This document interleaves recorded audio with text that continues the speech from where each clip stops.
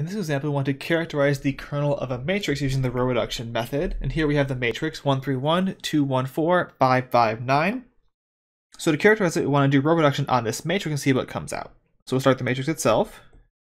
And then we want to row reduce. We already have a 1 in the top left corner, so that can stay where it is. You then want to use that 1 to clear away the two numbers beneath it. So the first row stays the same.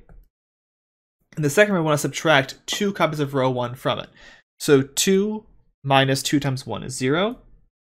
1 minus 2 times 3 is minus 5. 4 minus 2 times 1 is 2. And for the third, I want to subtract 5 copies of row 1 from it. So 5 minus 5 times 1 is 0. 5 minus 5 times 3 is negative 10. And 9 minus 5 times 1 is 4.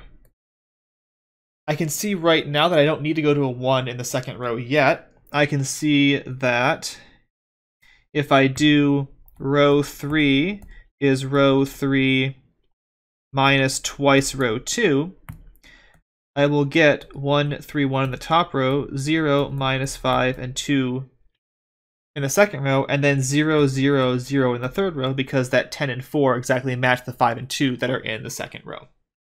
So I can go one step further, or I can leave it like this to try to characterize the kernel of this matrix. Now, the kernel means I want all vectors such that when I multiply by some vector v1, v2, v3, I get 0.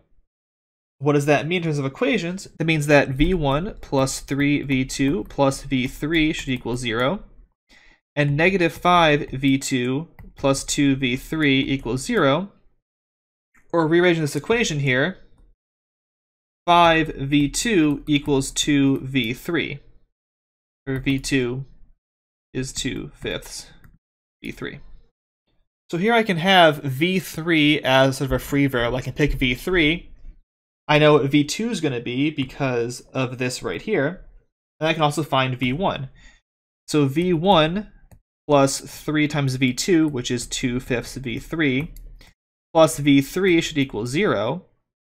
That's 6/5 plus 1 is 11/5.